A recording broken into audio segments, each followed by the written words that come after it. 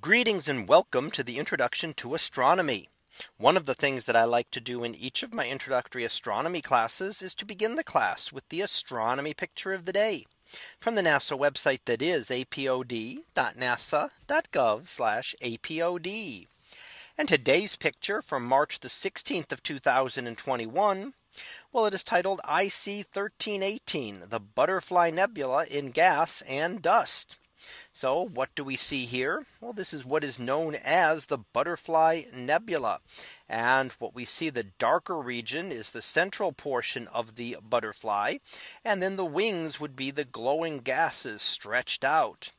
And what we see here is looking at them in three colors, sometimes known as the Hubble Palette. And that is looking at the emission of three specific atoms. And it's sulfur in the red color, hydrogen in green, and oxygen in blue.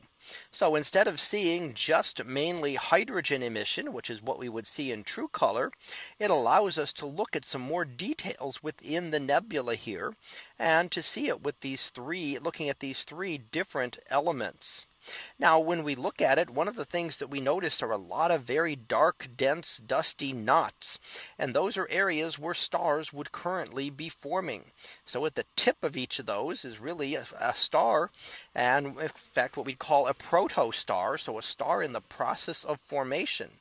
And if we could come back in a little bit, 100,000 years or a couple 100,000 years at least, we would be able to see new stars that have formed here and other areas which have begun to condense. So star formation is not an instantaneous process. It takes quite a while, and it will spread through the nebula, taking its time as it works through it.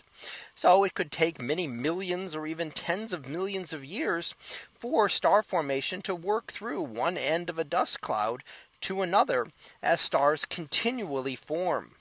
Now, what actually gives us the brightness, the glowing that we see here of these gases, are some of those first stars to form, which are very hot stars and emit a lot of ultraviolet radiation. That ultraviolet radiation is what is good at exciting the atoms that we look at, in this case sulfur, hydrogen, and oxygen, and causing them to glow. So it takes the energy of that star for us to be able to see the nebula at all. Otherwise, the gases would just be nice and clear and invisible to us, and we would not be able to see the gases.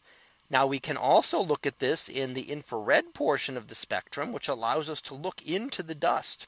And we use infrared as one of the ways of being able to study star formation, because we can get a peek into the stellar nurseries, which are obscured here. But in infrared light, we can actually look through and get a better idea of the star formation going on. So that was our picture of the day for March the 16th of 2021. It was titled IC 1318, the Butterfly Nebula in gas and dust. We'll be back again tomorrow for the next picture, previewed to be Aurora Jupiter. So we'll see what that is about tomorrow. And until then, have a great day, everyone, and I will see you in class.